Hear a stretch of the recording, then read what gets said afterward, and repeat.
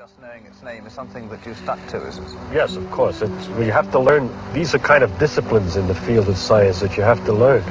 That to know when you know and when you don't know, and what it is you know and what it is you don't know. And it's you got to be very careful not to confuse yourself.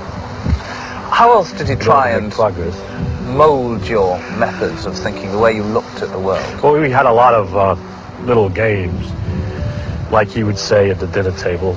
He'd think of some little problem, and he'd say, suppose you were a Martian, we were Martians, and we came down to this Earth, and we'd look at it from the outside. And that, I can't explain exactly what he meant, but there's a way of looking something anew, as if you never saw it before, for the first time, and asking questions about it as if you were different. For instance, suppose you were a Martian who never slept. They didn't have sleep. You didn't have to sleep.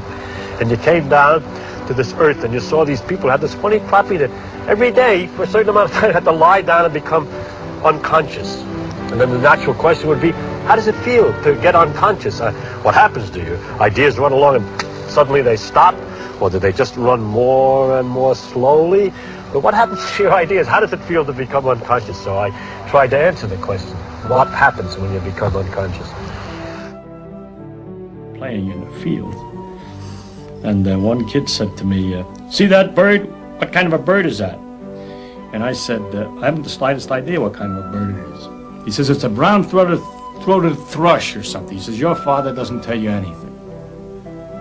But it was the opposite. My father had taught me, looking at a bird, he says, do you know what that bird is? It's a brown-throated thrush.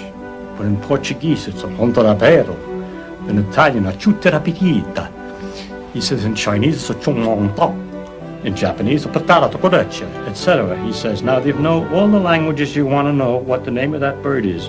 And when you're finished with all that, he says, you'll know absolutely nothing whatever about the bird.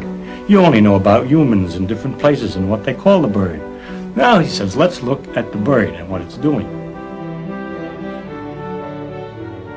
You asked me if an ordinary person, by studying hard, would get to be able to imagine these things like I imagine. Of course, I was an ordinary person who studied hard.